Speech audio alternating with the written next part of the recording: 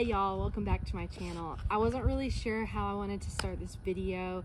Since it's been so long since I've done Sunday at all, I decided to go ahead and just intro and kind of share what the plan is for this yard.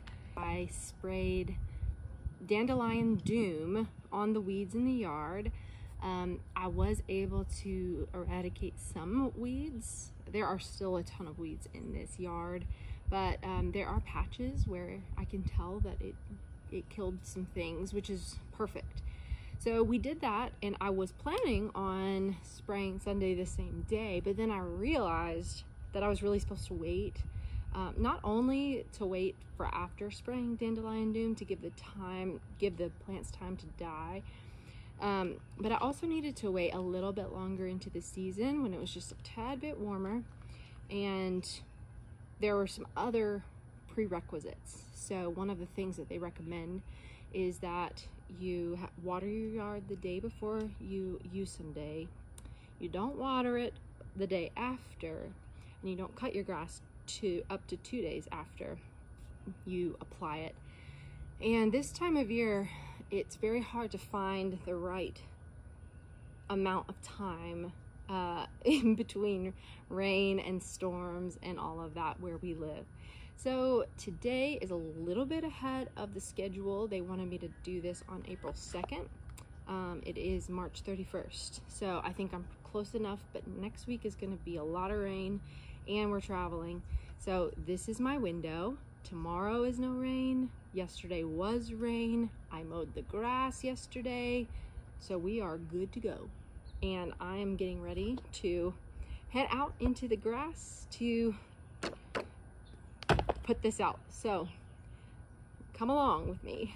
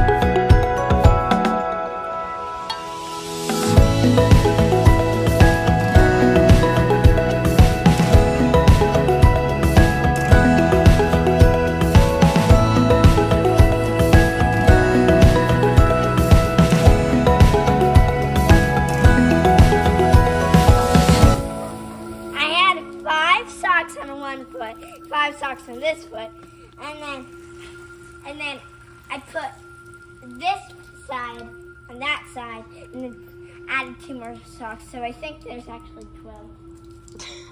12.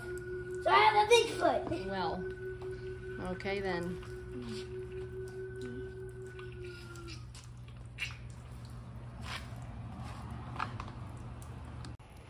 All right, I have finished spraying the backyard and the front yard in every section. I think I went a little bit, what's the word? Easy on the backyard because I wanted to make sure I didn't run out, just because I've never done it in this yard before. And I have a good bit left in the bag. So what I've decided I'm gonna do, and I'm not gonna show me doing this, but I'm gonna go back over a couple of the spots in the backyard that are exceptionally poor quality. So there's a few patches where you can really see what I'm talking about, kind of like right there. And then over by the trampoline, that section, it's just a lot of dirt. And there is grass that grows there, but it's just such different soil that like this section up here, I mean, it's already a lot more lush. And I don't really know why that side of the yard is so much worse than this side. Even right here, it's very, a lot of dirt and barrenness. And then of course the spots that I am working to fill in. So I'm gonna spray some of that to finish off the bag. And then that will be it for now. And then we just wait and see. I just took a bunch of photos so I can kind of look at the next time that we do an application, which I think is either late May or early June. And then another one maybe in September, I can't remember. There's 3 applications total. So we should see a big improvement based on my first year of doing Sunday, which was in 2020. And that was of course a different yard, but it was really remarkable how much the yard improved. So I'm super excited. Thank you so much for watching this video. Be sure to subscribe. Of course, my channel is kind of a hodgepodge of things. It's not all yard and garden.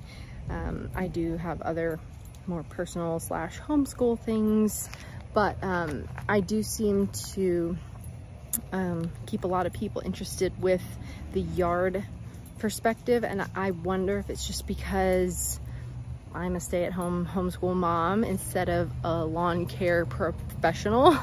And so maybe I just have a different angle that other people don't, but whatever it may be, I'm definitely not a professional. So any questions you have, I will try to answer, but most likely I'll just go look on Sunday's website and answer from there. So anyways, be sure to like and subscribe, and hopefully I'll see you in the next video.